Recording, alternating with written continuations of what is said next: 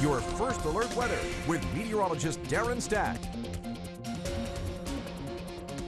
Good Wednesday morning. Started off very nice out there. We'll continue to look for just a few clouds lingering around. Overall, though, mostly sunny skies as we head through the midday and into the afternoon. We will see the slight chance of a stray shower or two, 20% chance at worst for us.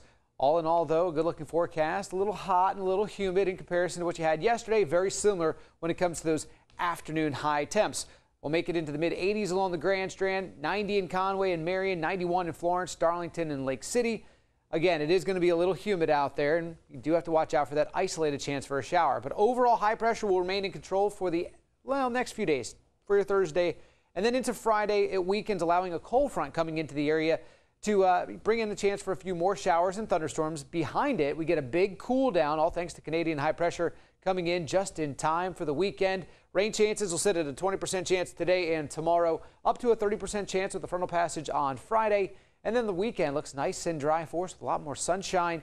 The temps, though, coming down from those 90s and mid to upper 80s, struggling to hit 80 degrees on Saturday and Sunday. We had the peak of hurricane season yesterday. We were on the downward slide of things, but still a lot of activity out there to talk about. Tropical storm Gabrielle, 50-mile-an-hour sustained winds right around Bermuda, heading out to sea, north and out to sea, supposing no threat to the Carolinas. Hurricane Humberto, 75-mile-an-hour maximum sustained winds, became our first hurricane of the 2013 season. And then we have another wave right now showing about a 30% chance of development over the next 24 to 48 hours, moving into the Yucatan. But as it enters the Gulf of Mexico, it potentially could become Ingrid. Certainly something we'll be watching very closely. Not a lot of certainty there, but nonetheless, that looks like it's going to be staying far away from our area. But Hurricane Humberto was the second latest first hurricane of the season as far as, well, September 11th, 2013 at 5 a.m. That's when Humberto became a Category 1 hurricane.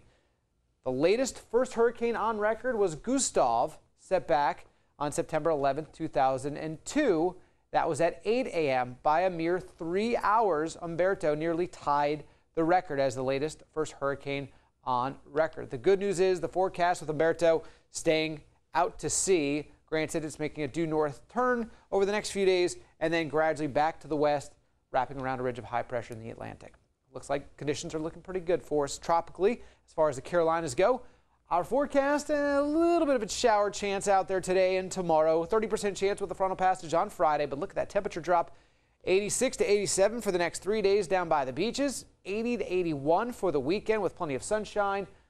Wake up temps on Sunday morning down to 59 degrees. Inland areas, you'll wake up to 55 on Sunday. What a gorgeous weekend forecast coming our way with lots of sunshine, low humidity, even a little fall feel to the air. And the wake up temps Sunday morning inland at 55. Those early morning services, heading out the door, you may be a little on the chilly side with those 55s.